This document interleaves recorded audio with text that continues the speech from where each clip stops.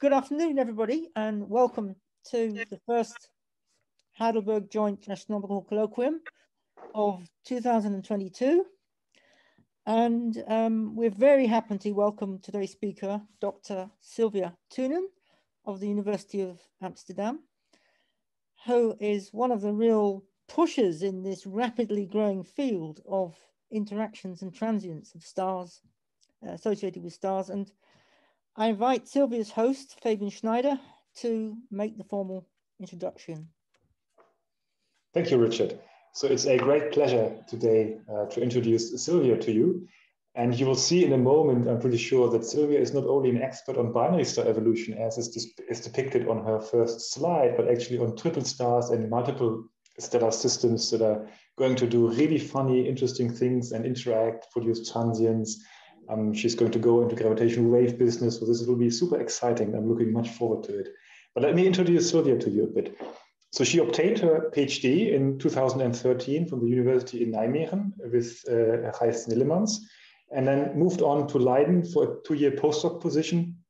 And in 2017, she won the first Veni Fellowship to bring her to Amsterdam. Thereafter, in 2019, she went to Birmingham. She was a lecturer over there before she was taking on her new current position in the beginning of last year, from 2021 on, in Amsterdam as an assistant professor, and also, as you can see on the first slide, as a Vidi laureate. So we're looking forward to your talk, and also to have you maybe next time that also with the Vici grant to you, and then you have the complete Dutch letter. So Silvia, take it away. Thank you. Thank you, Fabian, and thank you, Richard. Thank you for the nice introduction and also for the invitation. I would have loved to have visited in person, and I hope that soon it will be able for me to visit you all. But today I am really excited to tell you a bit about the work that we're doing in Amsterdam.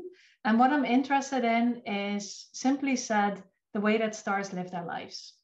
And in detail, I'm interested in the way that stars interact with other stars, and how this, every now and then, can give rise to these bright transients that we love and observe.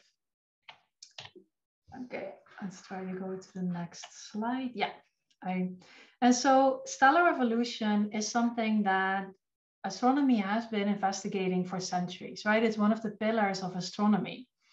And at the moment, we have a pretty decent first order theory of stellar evolution, but many things are still left to be desired.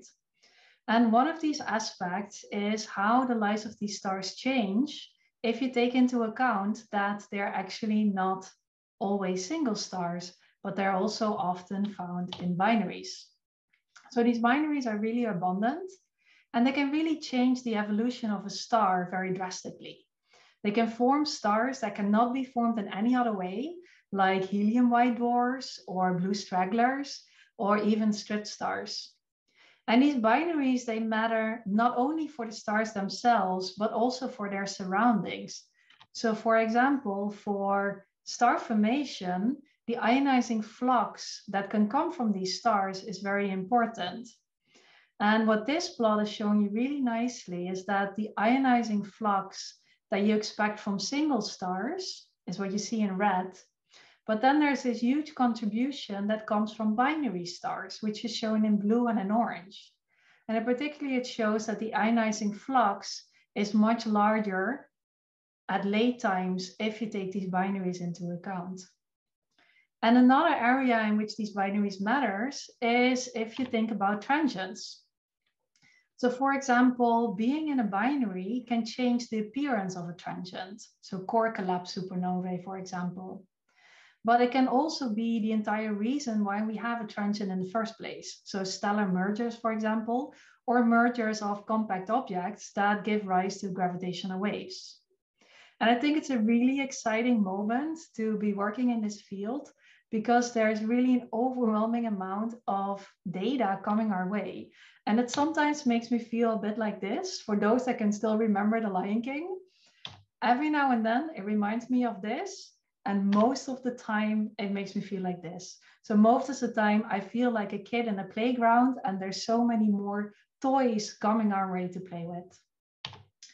And that huge progress, it's coming from many different areas. So it's coming on the side from stellar populations, from Gaia, pan-stars, SDSS, from electromagnetic transients, but also from gravitational waves. And to just give you some examples, I mean, it's been just a few years ago that we had the first detection of gravitational waves in 2015. And back in November, the 3rd or 4th, depending on how you want to count it, the catalog of gravitational waves was released that had 100 sources already. So just in a few years, we've gone to double digits. And on the side of these supernovae, I think it's also really exciting to give an example, because currently with ZTF, we're observing something of the order of 3 supernovae per night, right? That's a large amount on a yearly basis. But in a few years, when the Vera Rubin Observatory comes online, this is going to go to 1,000 supernovae per night, right? So from a 3 to 1,000 is 2.5 orders of magnitude increase. That just, blows my mind every time that I think about it. And so this huge progress on the observational effort means that very soon we're going to have stellar populations that will show us a lot more detail about what's going on in these populations. And from the side of a theoretician, this means that my models need to keep up with that. They need to keep up with that increased accuracy that these observations are going to bring us. And it means that some of the assumptions that we've been making for decades are not valid anymore going forward. And so today I want to show you 2 of these assumptions that we often make, or 2 examples where I think that we need to go to a higher accuracy moving forward. And so the first example has to do with stellar mergers. So stellar mergers are related to a type of transient that we call luminous red novae, sometimes also called intermediate luminosity optical transients, quite a mouthful. And I think one of the most beautiful examples of this transient is V1309 SCO. So this was a transient that was observed in 2008. And when Richard Thailenda and his group went back into archival data, they found that in the same location of the sky, there used to be a binary whose orbit was shrinking over time. And so this transient, it's really a smoking gun that a merger can give rise to a transient. Now, at this moment, we have a handful of these systems. But again, we expect many more to come when the Vera Rubin Observatory comes online. At the moment, we have rough estimates for the rates of these transients, and it's about 1 event every 10 years. 1 event every 10 years is actually quite common.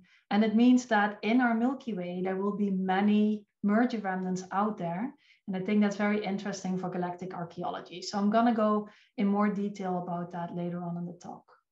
My second example, and Fabian already alluded to this, is I'm very excited about pushing the boundaries to go towards triples. And in my mind, this is really a fundamental step forward in our understanding of stellar lives, right? We used to look at single stars and binaries, but now we're making this transition to triples and quadruples.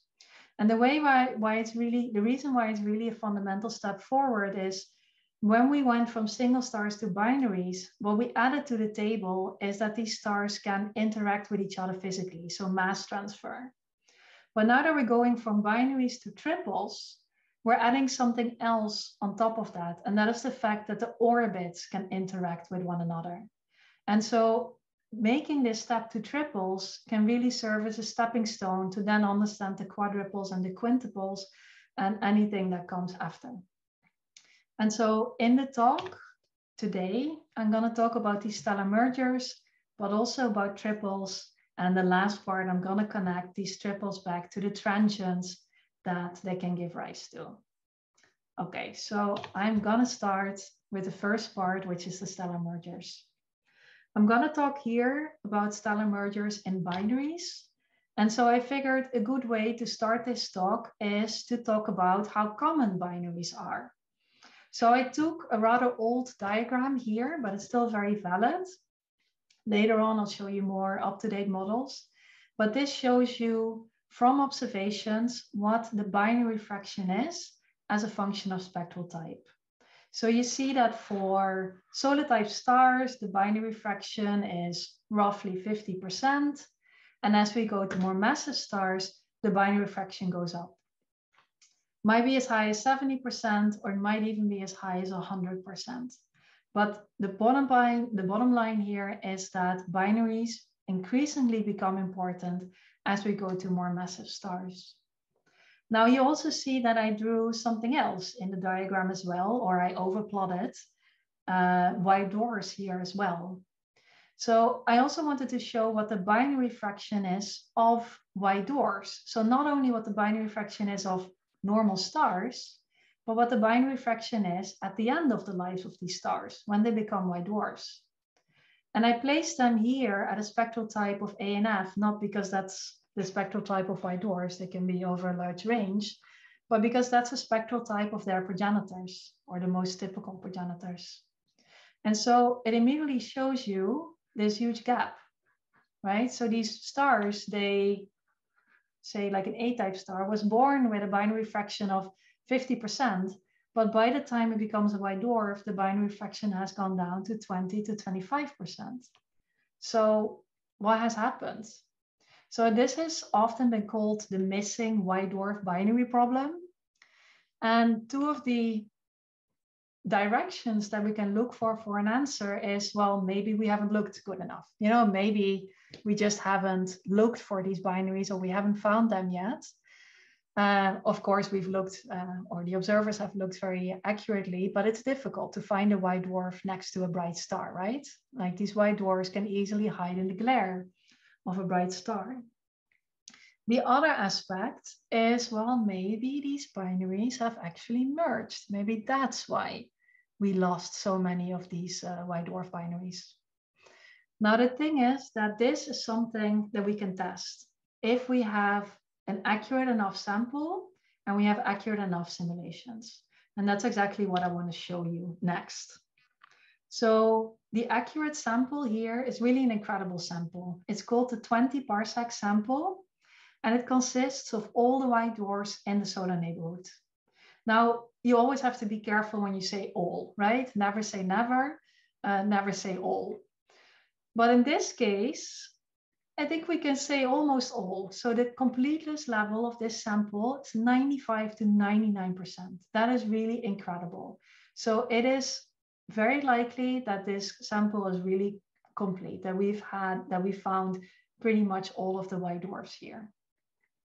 Now, and when we look at this, and I should say that there's really been a lot of effort of the whole white dwarf community in collecting this sample and measuring their masses and temperatures and other characteristics of these white dwarfs, such as, for example, the binarity.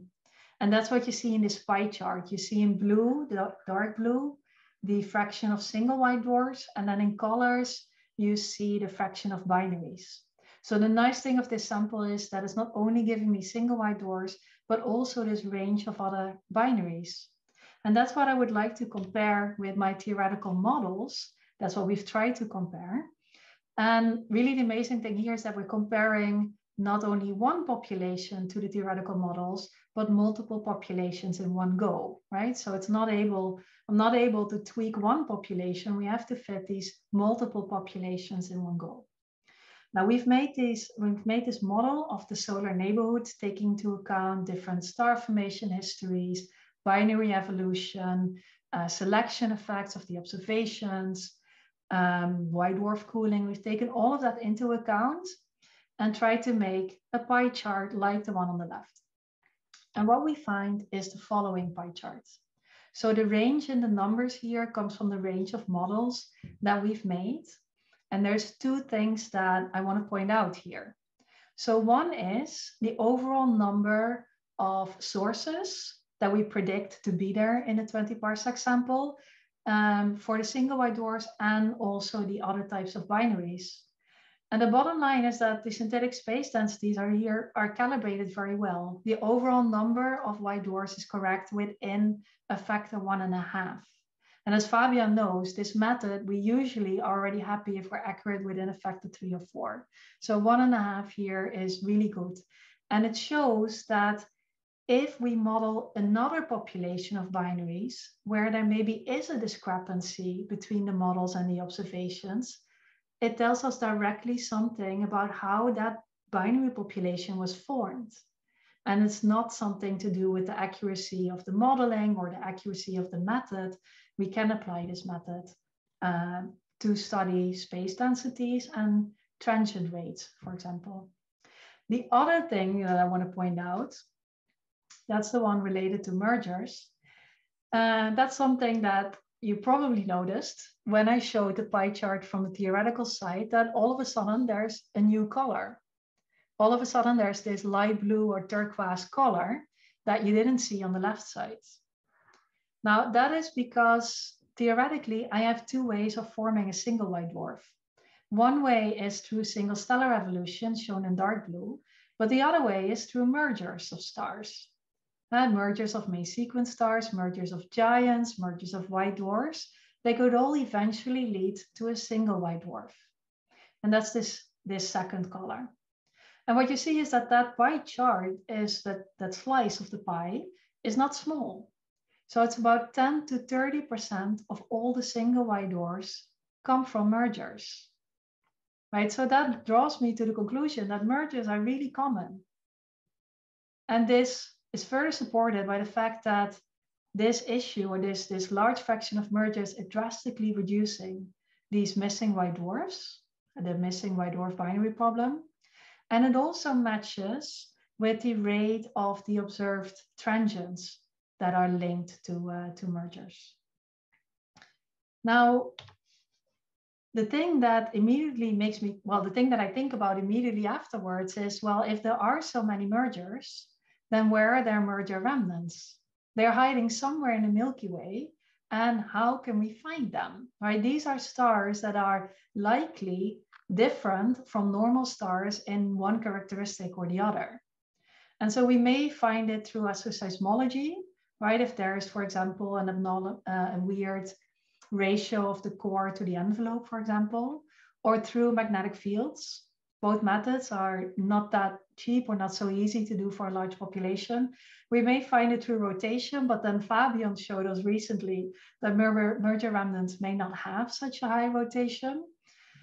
And so I think it is likely to say that, at least for now, many of these merger remnants, we will not be able to identify so easily. And I think that's important in the context of galactic archaeology. So white dwarfs, again, going back to white dwarfs, they are used quite efficiently and quite cheaply to measure ages of stellar population. So if you have a spectrum of a white dwarf and you measure the temperature, you can get a very good idea, or a pretty good idea, for how long that white dwarf has been cooling in time. How long did it take that white dwarf to reach its current temperature? And if you have the mass of the white dwarf, we can get a pretty good idea for how long it would take a single star to form that white dwarf. So you pretty easily get an estimate for its age.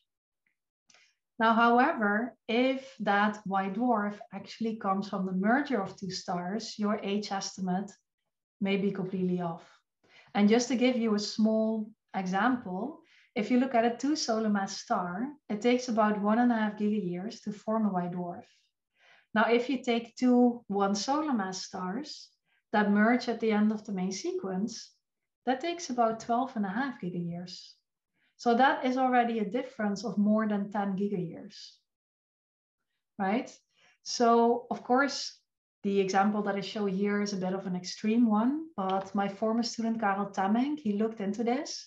He did a full population synthesis study and tried to figure out, well, how wrong are we if we assume that all white dwarfs come from single stellar evolution? So your error in age, that is what he plotted here on the y-axis.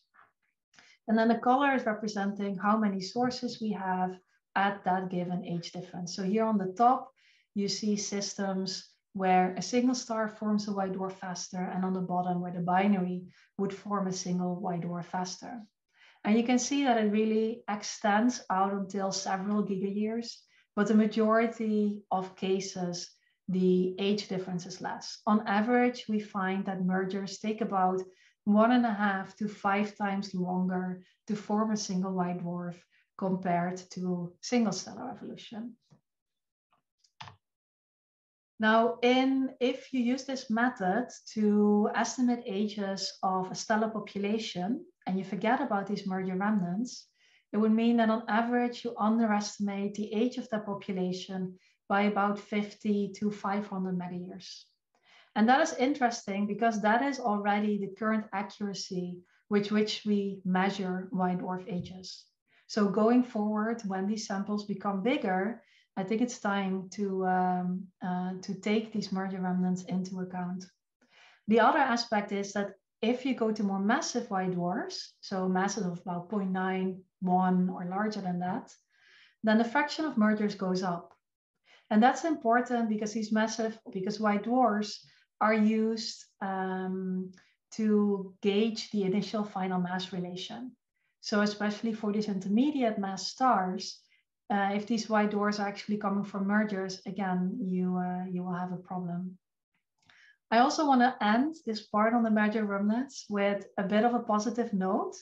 And that's saying that I think the future here is very bright because of the increase in these samples. So I've been talking about this 20 parsec sample, but with Gaia and the follow-up that's needed after Gaia to get the masses and the temperatures of these white dwarfs that's currently undergoing, we'll be able to get a sample of white dwarfs that's accurate or that's complete out until 50 parsec and maybe as far as 100 parsec.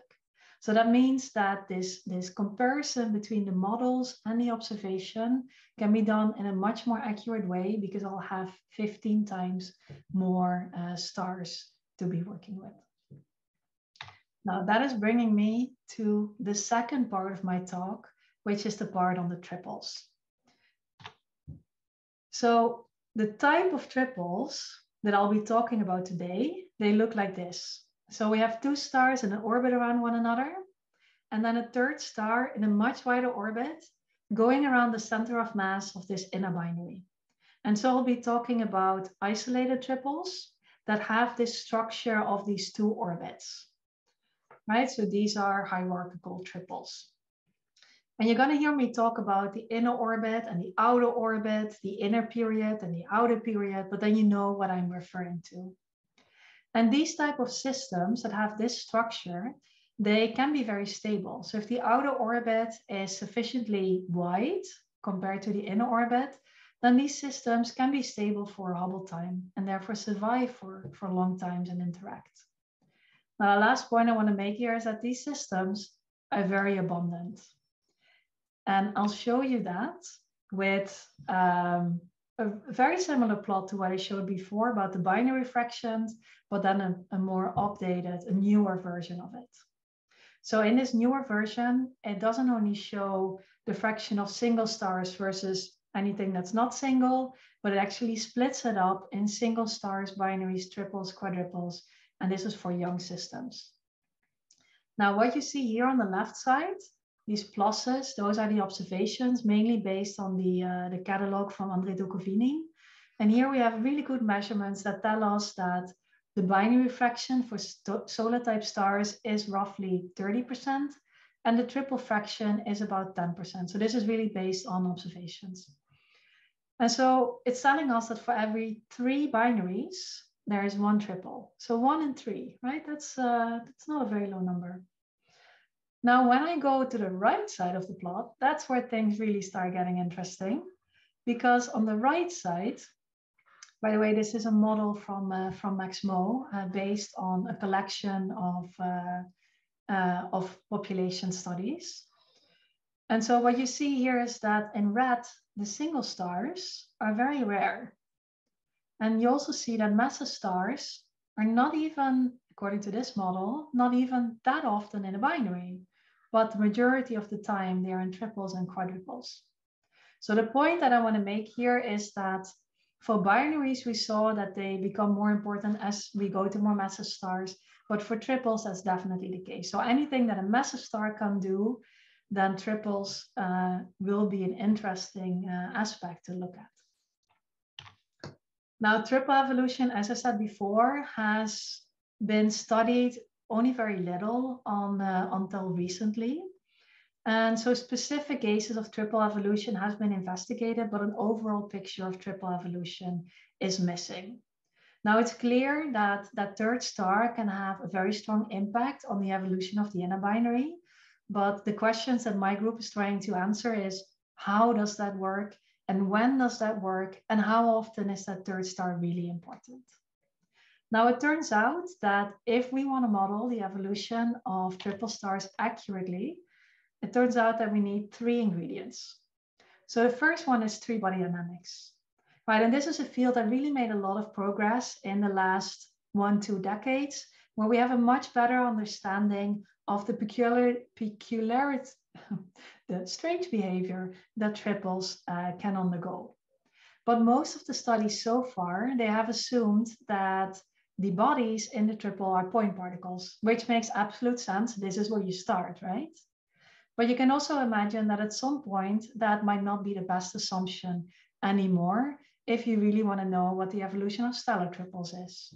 And so we also have to take into account stellar evolution, stellar interactions, and also dissipation. And most studies, as I said so far, they only looked at the 3-body dynamics and ignored these other 2 processes, or they focused on the other 2 processes and ignored the 3-body dynamics. And the few projects that looked at the combination of the 3, they show that it's a really rich regime that opens up a lot of interesting channels. And so with this in mind, we developed a code to simulate the evolution of triples in a consistent way. And I just want to highlight all of the members of the team, because of course, all of the work that I'm showing is largely due to them. So before I go with showing you some of these results, I have a few more slides to show you a little bit of the background. And I want to show you a little bit about 3-body dynamics, because I want to give you a bit of an intuitive feeling of what the effect is of this 3-body dynamics. And the most famous manifestation of 3-body dynamics, the lowest order manifestation, are called the Kozai-Lidov cycles. Now, what they are is, oh, I should go back. So what they are is an interaction between the outer and the inner orbits. So there's a torque between these outer and the inner orbits that leads to cyclic behavior. And the way that we solve that is by solving this set of differential equations. But because I think it's not so insightful to you, I think these equations might not immediately tell you what is going on. Instead of doing that, I brought a tool, and it's a very highly technologically advanced tool, and it looks like this. So what it is imagine that this is your inner binary, and imagine that the blue one is the outer binary, the outer orbit. And this white little thing in the middle, you can see that that's just for me, because otherwise I cannot hold it in my hand. Of course, this is completely not to scale, but bear with me. So what is happening because of these Kozai-Lidov cycles, there will be differences in the inclination of the inner orbit. It will go up and down and up and down. And at the same time, the eccentricity of the inner orbit will change as well, just from angular momentum conservation. And so we'll go from eccentric to circular to eccentric to circular to eccentric. So this is how the system is undergoing these cycles. Now I'll go back to my presentation. Let's see, we want to share that. So these are the lowest order manifestation of the 3-body dynamics. If we go to higher order terms, we get more extreme behavior, more extreme eccentricities, even flips of the inner orbit that we go from prograde to retrograde. But the thing that is most interesting for me is that these systems will experience a very high eccentricity. And let me show you an example of why I care so much about that. So what you see here is just one example. So in blue, you see here a binary. This is a binary that starts out relatively wide, and you see the orbital separation on the y-axis as a function of time. And so as this system starts evolving, pretty much nothing happens to it. It just becomes a little bit wider in time as these stars lose a little bit of mass in their stellar winds. Now, if I put a third star around it, I get a very different evolution. So why is this, right? What is going on? If I zoom in into that point where they start diverging, what you see, it is really strong cosalidal cycles. Now you see this variation in the eccentricity. While in the blue case, when we just had a binary, the eccentricity was more or less constant. At some point, the stars come so close to each other that they actually physically interact. And in this case, a mass transfer phase starts. For the experts, in this case, it's a common envelope phase. And we expect the orbit to shrink very drastically. Now, the system keeps on evolving further. There's another mass transfer event, and eventually even a merger between the two stars. Now, the reason why I think that this system is so interesting is because I took a binary that didn't do really so much, but by just taking into account that it has a third companion, I actually get a merger between two stars. In this case, it's even a merger between two massive carbon-oxygen white dwarfs. So you would expect this to give rise to a supernova type 1a. So you start with a binary that doesn't do much, and just by taking into account that third object, we get a supernova type 1a progenitor. So I think that's a really cool thing that a triple can do. Now, the criticism that I give myself here is that this is just one example, right? And the question is, okay, you can always come up with one nice example that does something interesting. But how often does this really happen in a full population? So to answer that, we did a population synthesis study of triple populations. We took different assumptions for the initial conditions and just asked the questions, okay, what is their typical evolution? So that is what I'm showing here. I'll go through the pie chart slice by slice, but in blue, I want to show you the largest group, the most common group. And that is the group that goes through mass transfer in the inner orbit. So that is very common. About 2/3, 3/4 of all the triples go through mass transfer. Now that's nice, but it means more if I tell you how often this happens in a binary population in the same mass range. And in binaries, this only happens in about 1/3 of all the systems. So it means that mass transfer in a triple is about 2 to 3 times more common than in binaries. So to put it in perspective, when I first looked at triples, I thought, well, maybe they're not that common. Then we found out that, well, actually, for every 3 binaries, there is 1 triple, so 3 in 1. And now I'm telling you that, hey, these triples actually interact 3 times more often than binaries. So overall, it means that triples become on even footing with binaries. So if you're interested in anything that binary interactions can do, I think triples would be very interesting for you as well.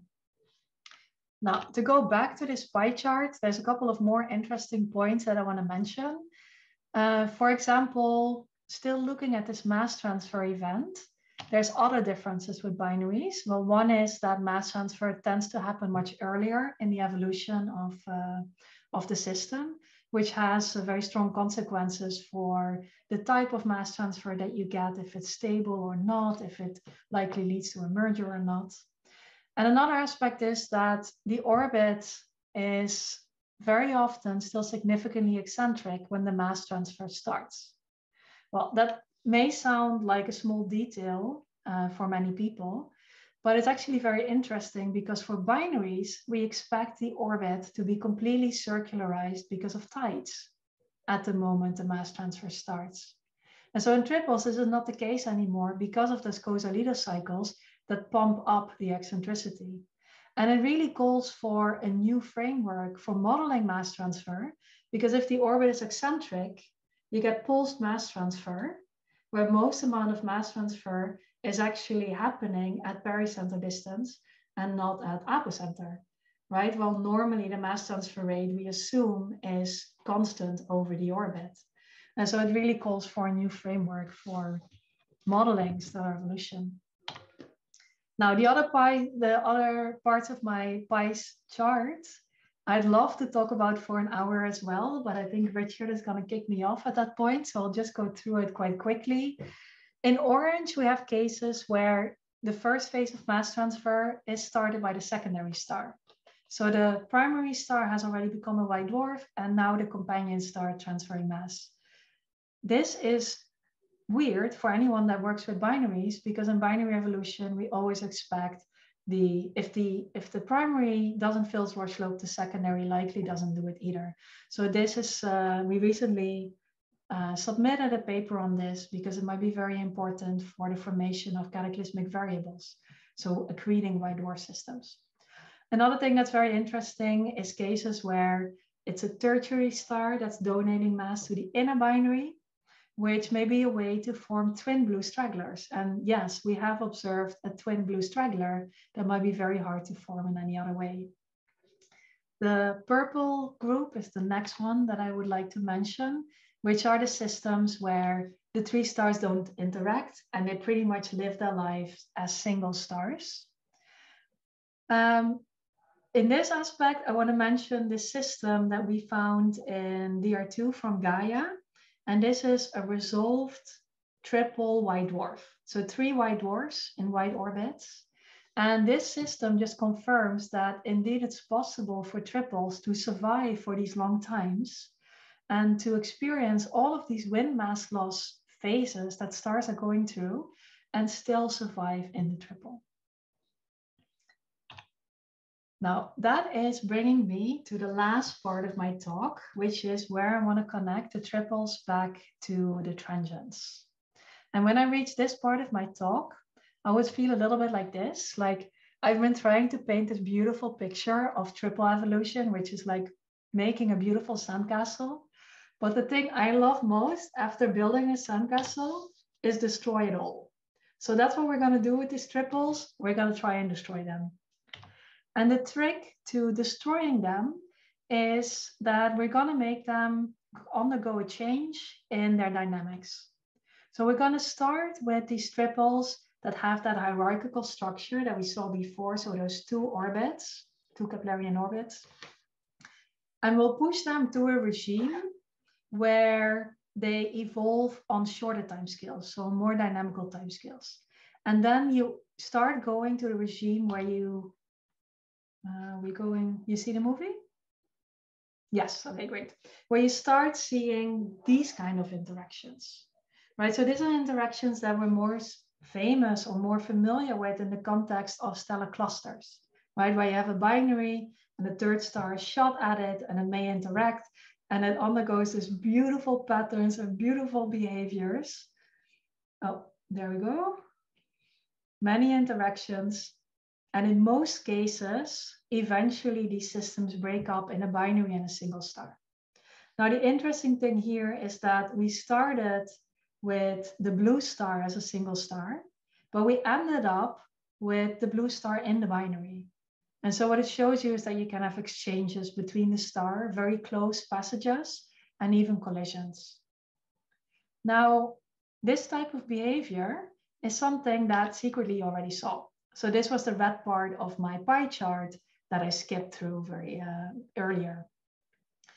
And we recently also submitted a paper on these types of sources.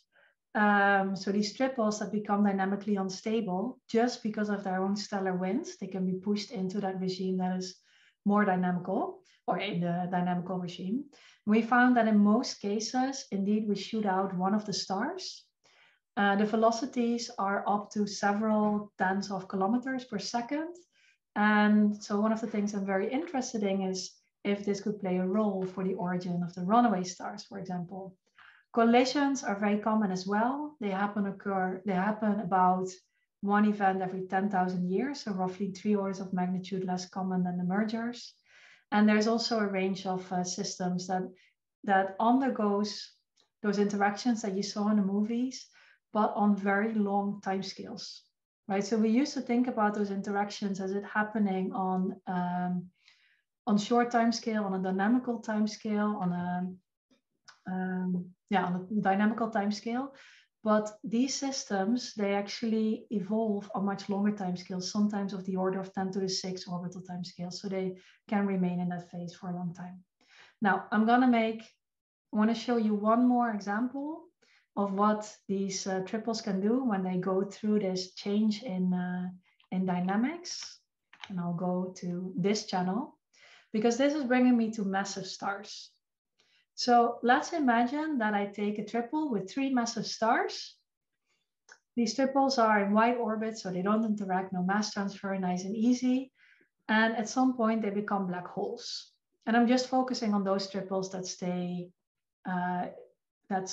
bound due to the supernova kicks, or despite of the supernova kicks. Now, because of the kicks and because of the mass loss, the triple has now gone into that dynamical regime, and where we have stronger dynamics, we have stronger 3-body dynamics, we get larger eccentricity variations, shorter gravitational wave in spiral time, and eventually a merger of the 2 black holes in that inner binary. So this is bringing me to my gravitational waves. The merger rate that we expect from this channel is something of the order of a few events per year per gigaparsec cubed. That's at solar metallicity. And at low metallicity, where the bulk of the gravitational wave sources from LIGO and Virgo is from, that value will go up by a factor of a few, according to Rodriguez and Antonini. And that means that it could be consistent, or at least comes close to the lower limit of the LIGO rate. So the point that I want to make here is that this is an interesting channel for many of the LIGO sources. Now, I'll go in the other direction. Now, the question is, of course, this is not the only channel that we have for forming gravitational waves sources in LIGO. The 2 typical families of channels that people look at, they are these 2. So we either look at sources that come from binary evolution, or gravitational waves that are formed in stellar clusters, or in AGN-DEX, or in galactic nuclei, so dynamical, dense stellar environments. And my triples, they are a little bit in between. They have some things in common with these stars that interact, and they have some things in common with these dynamics that are occurring in these dense environments. So the way that I like to look at this is not so much as 2 separate families, but more as a Venn diagram, where I think very interesting things happen when those 2 families meet. Now, to make a long story short, we have these other channels, and of course we would like to know if we see a source from which channel it comes. And so there's a couple of very distinct characteristics that is linked to this triple channel that I just want to quickly show you. In the plot here, you see the eccentricities that we expect from the triple sources.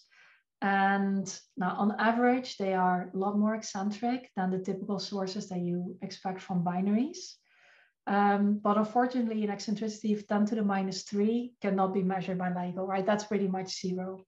So there's only a few % of sources where we expect the eccentricity to be large enough that LIGO could measure it, where it's larger than 0.1, which is something that they're now trying to build the templates for, so that we can actually search for these sources. In the LISA band, it's a different story. Then more sources will have a larger eccentricity. So LISA can really help to distinguish these channels here. The spins will also be different from this triple channel compared to the other channels. They have a chi effective that actually center peaks between 0 and 0.5, quite consistent with the observations. And also very recently came out that you expect a much flatter mass ratio distributions. So this might be a way to explain the high mass ratio systems that are hard to explain with any of the other channels. Now, to finish the talk, I want to make one last point, and that this is just one channel in which triples can lead to gravitational wave sources. But there's many, many other channels that we still need to investigate with this future research. And I think the potential for it is really, really great. And it already shows you from one last example that I will give. And that example is related to the masses of black holes and neutron stars. So here you see by now a famous picture of all of the measured black hole and neutron star masses from electromagnetic measurements as well as gravitational wave measurements. And the gravitational wave measurements are the ones that are connected by lines, because this is where we measure a merger. And one thing that became clear from this plot is that there is a gap, or there might be a gap between the neutron stars and black holes, but there's also a gap on the top, which is called the upper mass gap, which is likely related to a type of supernovae called the parent stability supernovae, where the star explodes and doesn't leave a remnant behind. Now, interestingly enough, of course, you start observing and you find a source in this gap. So the majority of sources are below the gap. We see an edge, but still there is one source that is clearly in that gap. And so the question is, how is this formed? And a very likely solution could be that you can have multiple mergers in a cluster that slowly builds up the mass of the black hole, eventually maybe even leading to an intermediate mass black hole. Now, the interesting thing is this can also happen in a triple. Now, that was investigated by several papers that came out in the last, say, 1.5 years, and different channels in which these triples and quadruples could give rise to multiple mergers, some of them in the mass gap.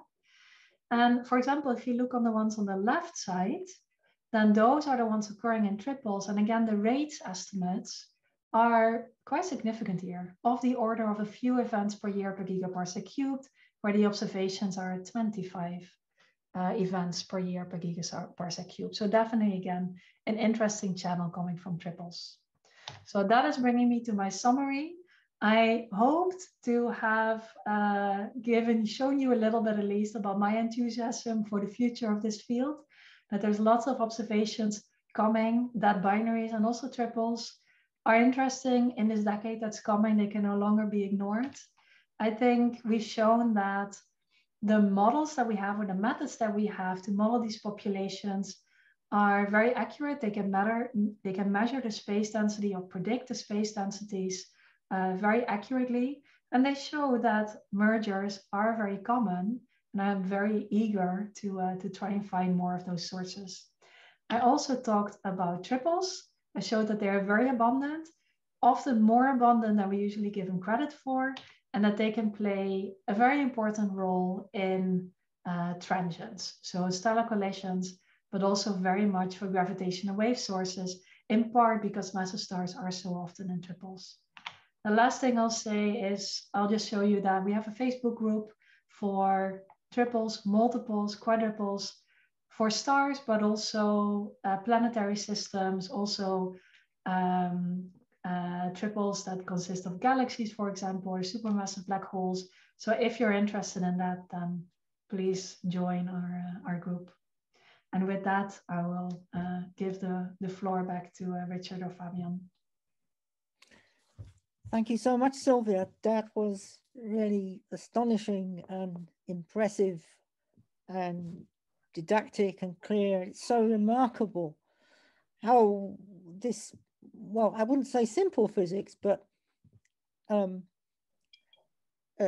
not very complex in its basics, is able to give such far-reaching consequences along the line of deduction, as you've so expertly shown us. So I'm sure that there will be lots of questions, and I open the floor. Please put your hand up if you want to ask Silvia a question. I should also say that we will also be going on further after the formal end of the colloquium if we can't fit all questions in. So please go ahead.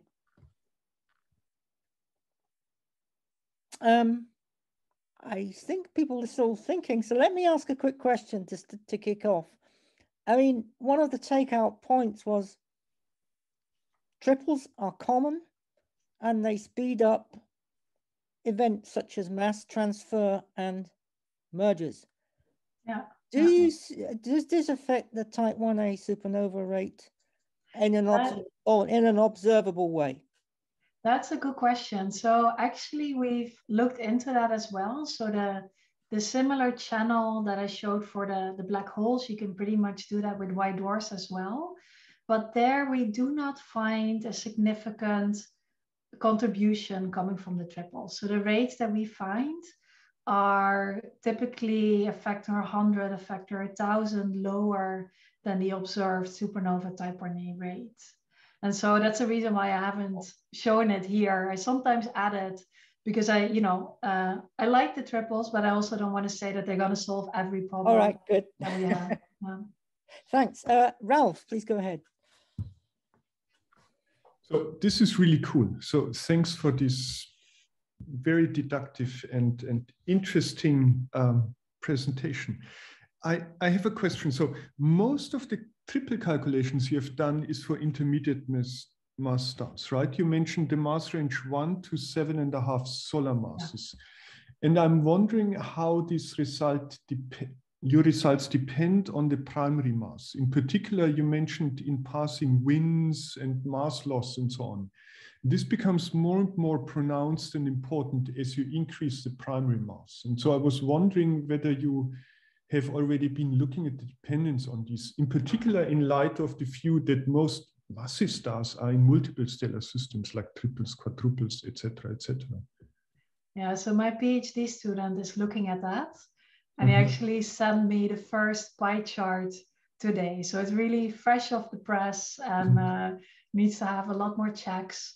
But what we see, for example, and what also makes sense is because the stellar winds are more important, you would expect more systems to become dynamically unstable. And that is one of the aspects of the stellar evolution being different. But I think the most important aspect is that as you go to more massive stars, the orbits tend to be more compact when the system is born. And so you start with a very different population of binaries if you look at high mass stars compared to low mass stars. So that also very much changes how often you expect mass transfer in these massive stars. So for example, how often a third star fills the rush slope to an inner binary will also be more important for the more massive stars for that same reason. So just a quick question for clarification. When you say unstable means it breaks apart because of mass loss, the orbits widen and it can become unbound, or? Yeah, so what I mean is from mass loss, the orbit becomes wider. Now the amount of widening is linearly dependent on the relative amount of widening depends on the relative amount of mass loss. And so your inner binary is gonna widen more than your outer binary because it has 3 stars. And so that can drive these 2 orbits closer together, which can make them dynamically unstable. So with dynamical unstable, I mean that we can no longer talk about those 2 Keplerian orbits, but instead we get that movie. Okay. And usually indeed, then one of the stars gets ejected from the system. Thanks. Rainer has a question. Yeah, thank you, Silvia, for a nice presentation. Just in your plots where you show the eccentricity distribution, there was the impression that star clusters give much lower eccentricities. That's, according to our simulations, not always true. Yeah, it may be the tip of the iceberg. Yeah, maybe you get the, yes, this one, yes. Yeah. We have actually in star clusters just merging black holes 30 plus 60 solar masses with very high eccentricities. We were actually worried in the last publications that they are actually typically higher than LIGO observes. Yeah, so this, it may be the tip of the iceberg, you know, and we don't have a good statistics. It's just a few models. But I think the story for the star clusters is not yet complete, maybe. No, sorry, I'll let you finish, but I completely agree.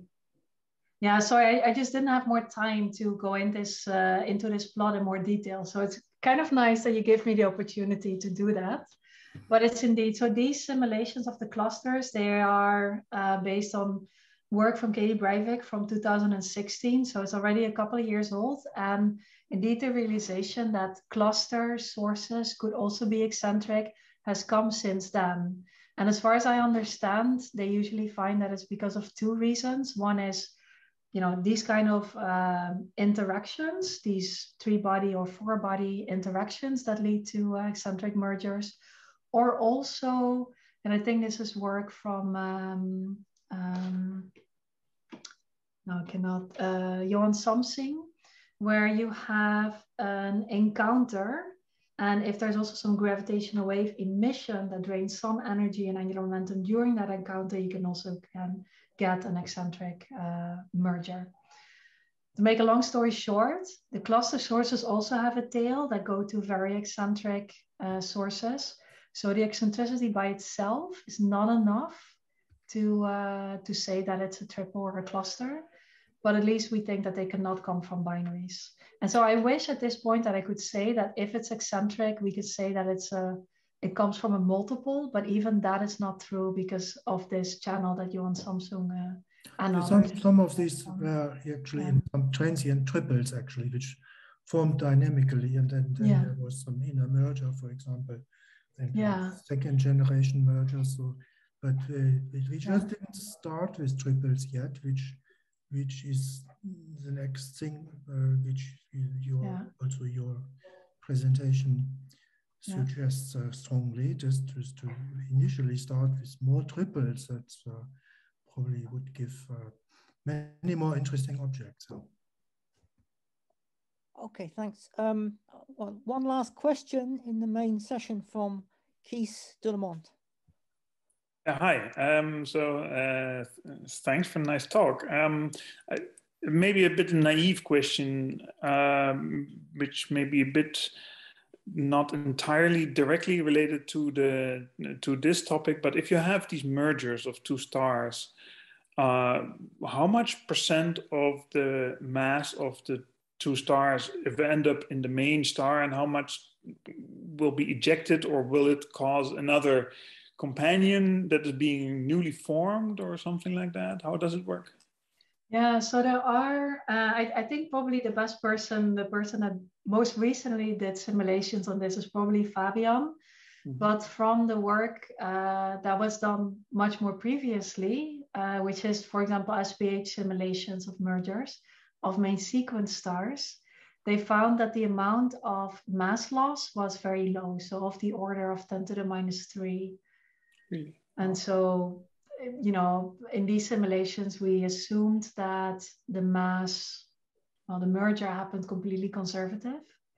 But of course, if you have mergers with other types of stars, like a giant with a main sequence star, which is also a very common type of merger to take place, like a failed common envelope, the question is how much mass does the merger remnant then actually retain? And I think that cuts very nicely to the work of like Fritz Röpke's group, where they're trying to study how common envelope evolution works when it is successful, when we, you know, are left with a binary. But I'm also interested in when it's unsuccessful and how much mass then is lost from the system. Yeah. Thank you. Okay, thanks. Oh, and in the case of double white dwarf mergers, that's also been investigated with SPH, and I think they're also very conservative. Yeah. Okay, thanks. So before we go into the informal part, I would like to make an announcement, so I'll share the screen to do that. Wait a minute. That is next week's colloquium will be by Professor Roger Blanford, and he's going to tell us, I think, some fairly fundamental aspects of the role of black holes and where the energy, feedback energy, comes from this process of a black hole feedback. And we look forward to that. So please do join us. That could be quite interesting as well. So now I'd like to finish by asking everybody to open up their microphones and their screens to give Silvia a very great thank you for this really fascinating colloquium. Thank you very much.